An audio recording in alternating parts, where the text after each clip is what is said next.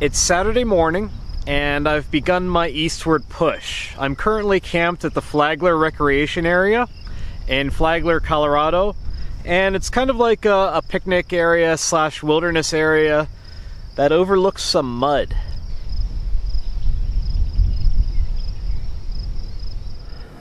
Alright, I'm currently in Flagler, Colorado, and I want to get to Lancaster, Pennsylvania. And that is 22 hours, 22 minutes, and just over 1,500 miles. My goal is to get to Lancaster by Friday, by the end of the week, where I'll edit and publish this week's episode. And I think maybe 4 to 6 hours of driving per day. That's bite-sized chunks of driving, give me a chance to collect some experiences, see new places. Cross-country drives are always a little bit tiring, a little bit ambitious, but I'll get there. For now, just gonna get this coffee done and get the show on the road.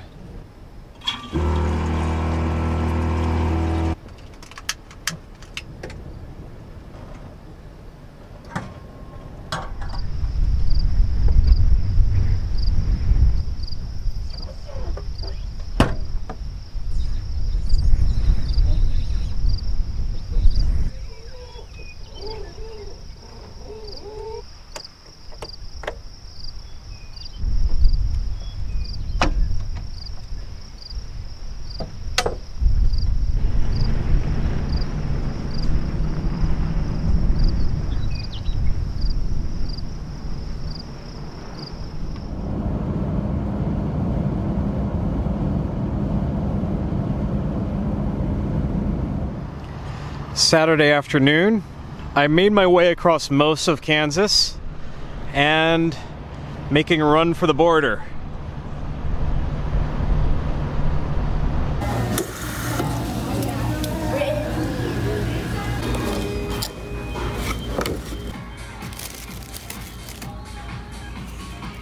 The big box meals from Taco Bell are the best values you can get on the road. They're usually about $5 to $6, and they're just filled with the best food that's bad for you that you can get. I'm done with Taco Bell, and now I'm finding a place to camp for the night.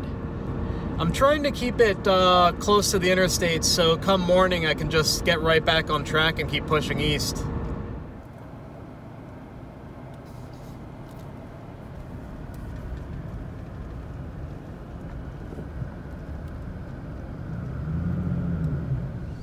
It's Thursday night, and I'm camped at the Geary State Fishing, Lake, and Wildlife area south of Junction City, Kansas. So I'm in eastern Kansas. I spent about 5 hours driving today, and I'm already a little fatigued. However, I did make reservations at a Lancaster, Pennsylvania campground for Cole and I to spend this coming weekend at.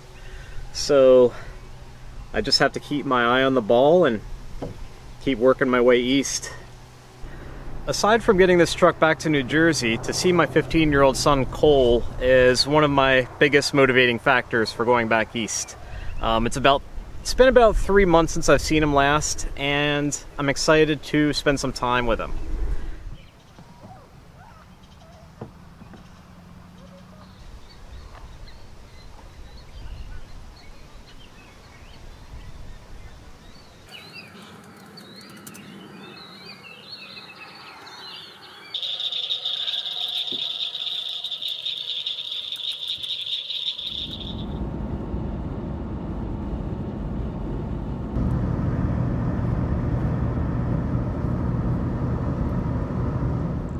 I'm eastbound in central Missouri, about 150 miles from St. Louis, and I'm trying to figure out where I'm going to spend the night tonight. There isn't a lot of public lands, national forests, or anything that I can find online in the St. Louis area. So I want to do a couple more hours of driving, but I'm kind of scratching my head on this one.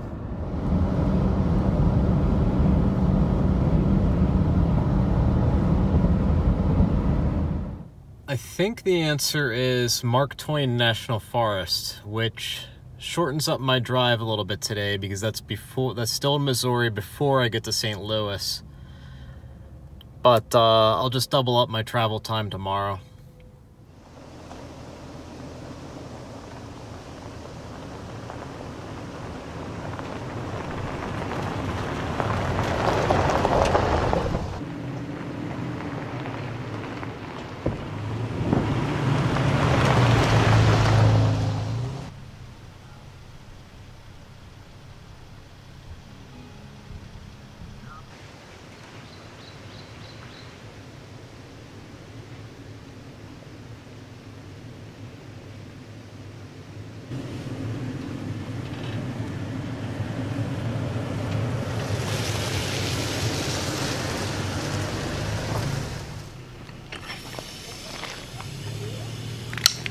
Nice.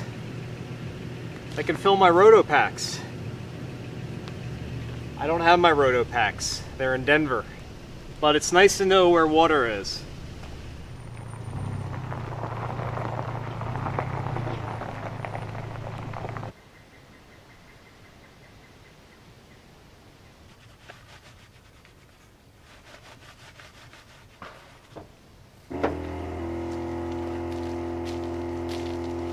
Nice campsite.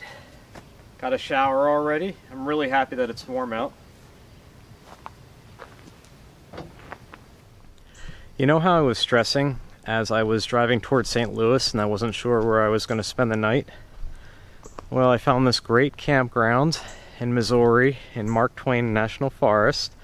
And it's funny because everything just kind of falls into place. Everything has a way of working out. That's why I encourage you guys to just go. You don't have to have all your I's dotted and all your T's crossed before you set off. Just be as prepared as you can, be proactive, do your research, and everything falls into place. Let's take a moment to look at what I've got going on Gaia GPS. You can see our track logs from all the way back from March, when we started in Pennsylvania and then worked our way west. We saw a lot of Nevada, Utah, and Colorado. I think that when I pick up my Jeep in Denver, it's going to be time to push north into like Idaho, Montana, and Wyoming. A lot of these waypoints that you see are miscellaneous, like gas stations and Taco Bells. But a good number of them are campsites. And whenever there's a campsite, I add a description. This is a nice campsite, accommodates a few vehicles, it's a wooded area, and then that is the data that I make available to my Patreon subscribers. So if you follow me on Patreon, you have the opportunity to download where I've been in GPX format on Dropbox. It's another day, Monday morning. Going to push from Missouri into Illinois today.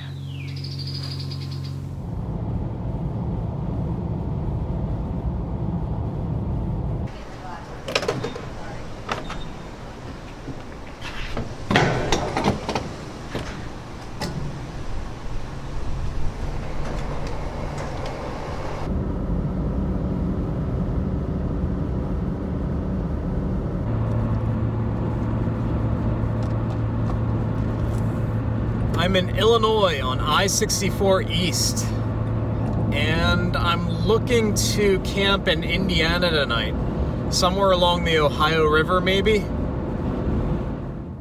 I'm in Indiana in Hoosier National Forest looking for a place to spend the night.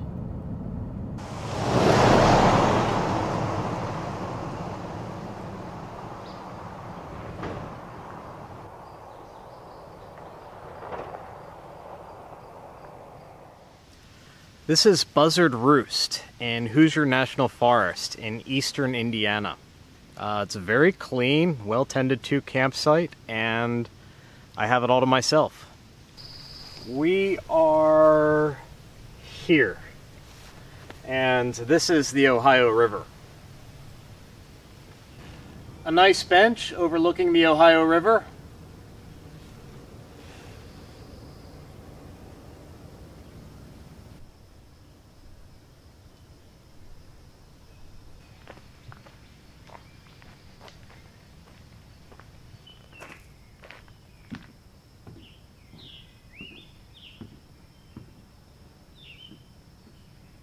This is so much better than that bench back there.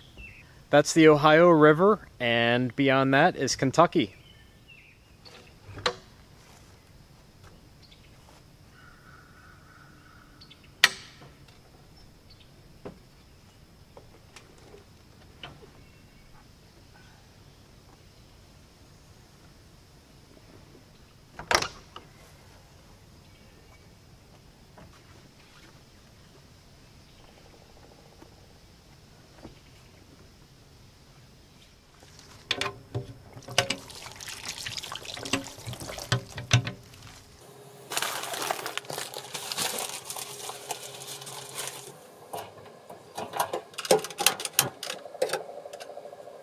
This isn't anything you haven't seen before. Since I'm traveling light, this isn't my vehicle, I'm not keeping the fridge as well stocked as I usually do. I'm just making another plain old grilled cheese sandwich.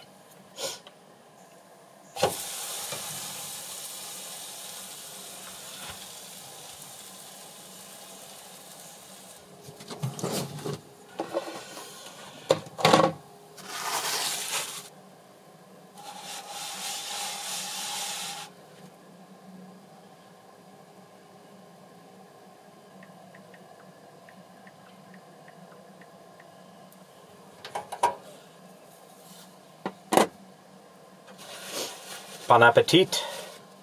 My next rig will have an onboard stove and sink.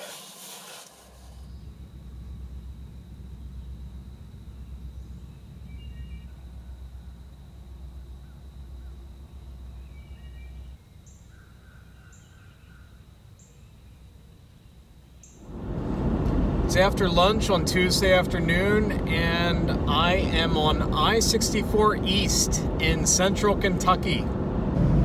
I'm making pretty good time going through Kentucky, so I think I'm going to stop in about an hour and search for a campsite in Daniel Boone National Forest. So far during my eastward travels, I've been pretty fortunate as far as campsites go. I'm in the northern end of Daniel Boone National Forest in Kentucky, and I found this spot. It's flat, it's next to the water, but it's kind of a high traffic area. This wasn't the first campsite I encountered, but it was the first one that was available. I'm not too enthusiastic about it. There's trash, there's a whole abandoned tent.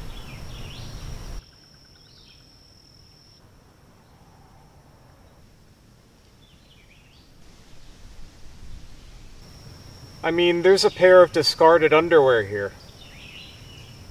I guess I get it. Sometimes you just really don't want your underwear anymore. I'm gonna make the best of this campsite tonight. Pack out what I can in the morning and keep rolling. I'm not thrilled though.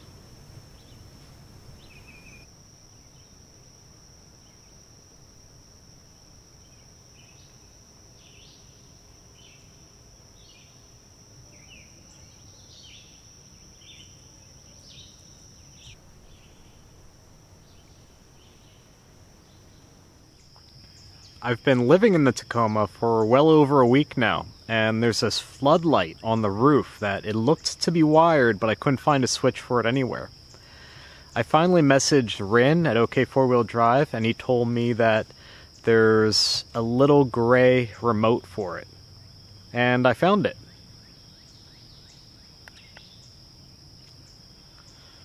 Ever since I found the remote, I can't stop playing with the light. It's like, oh, I hear a deer.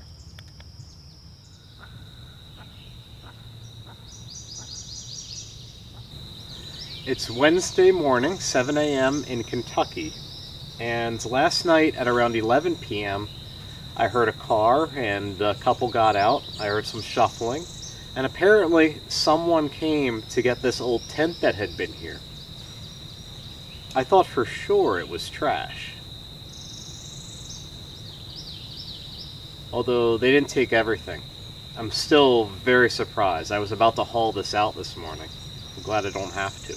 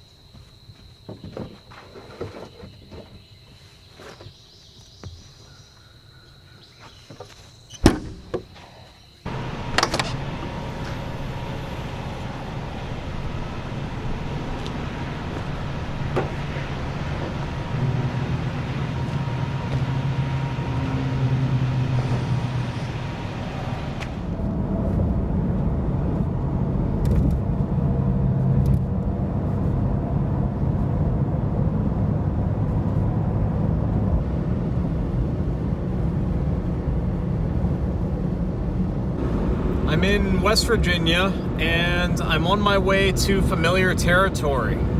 Should get there around 1 or 2 p.m. Gonna get a burrito.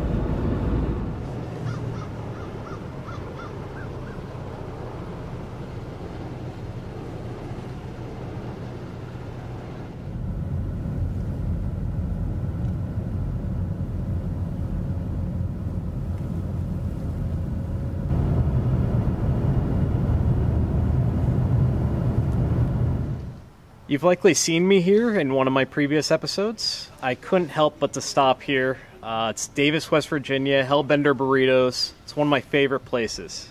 See you guys. Okay, see ya.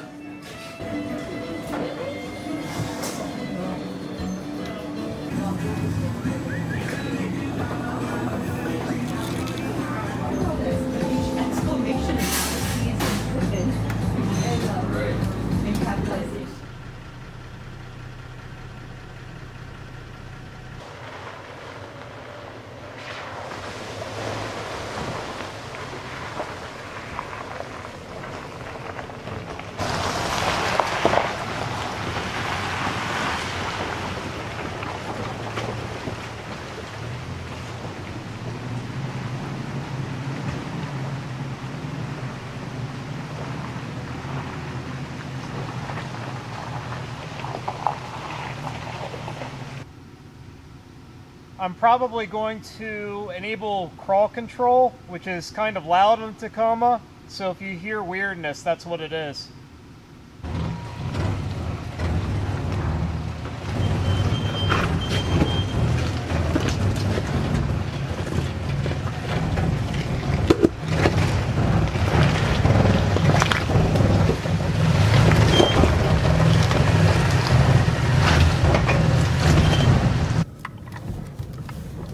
Am I going to fit?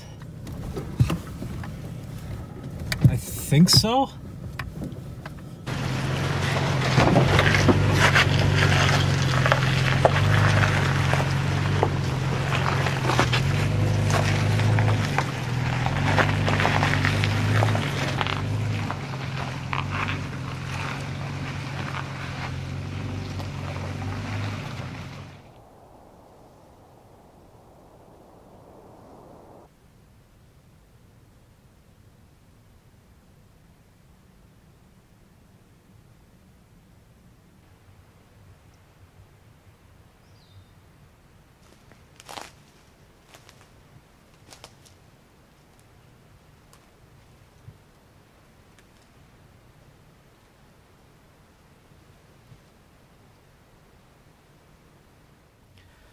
So, I've been here before. This is the Canaan Loop near Davis, West Virginia, and it's one of my favorite places. It was on my way back to Lancaster, so I came here because I knew there were technical trails, beautiful scenery, I can't forget about the burritos, and the remainder of my experience with the kayak camper is going to be a little bit subdued when I return to Pennsylvania.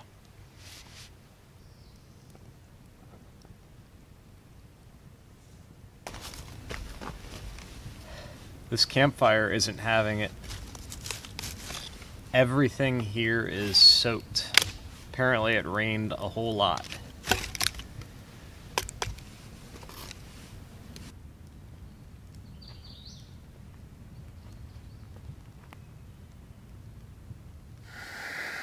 Thursday morning, and gonna make coffee and keep pushing east.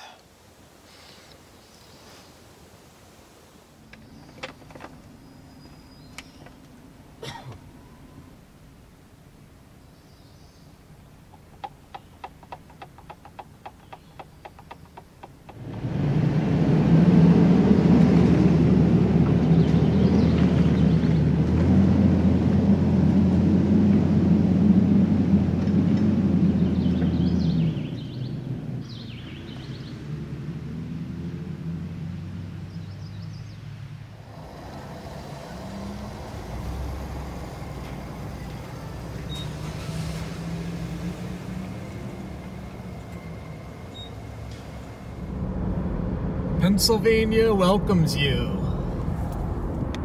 Welcome to Pennsylvania.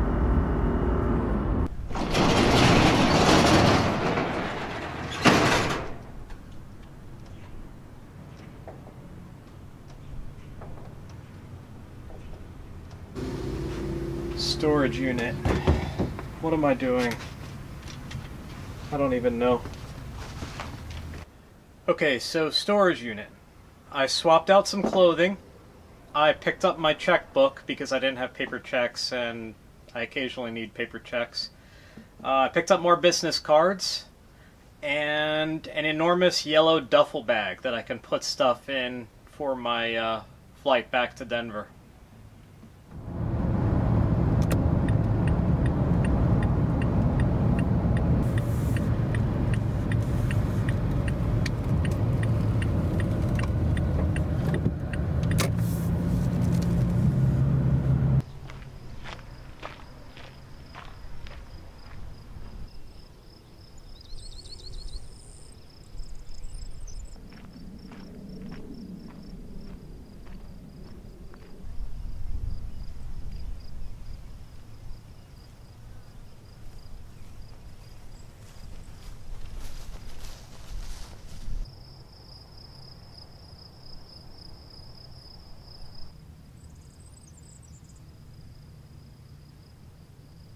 It's Thursday afternoon, and I'm at High Point Vista Scenic Overlook near Wrightsville, Pennsylvania. Lancaster is just to my east, right across the river, and I'm going to call that a wrap for this week. It's been a long week, covered a lot of ground, and to be honest, I'm a little bit homesick. The truck has been a phenomenal experience, and it's been an adventure all in itself, but it's not mine. It's not the place where I feel safe and comfortable, so I'm excited to get back home to my orange metal box. As usual, thank you guys for following along, and I'll catch up with you next Friday.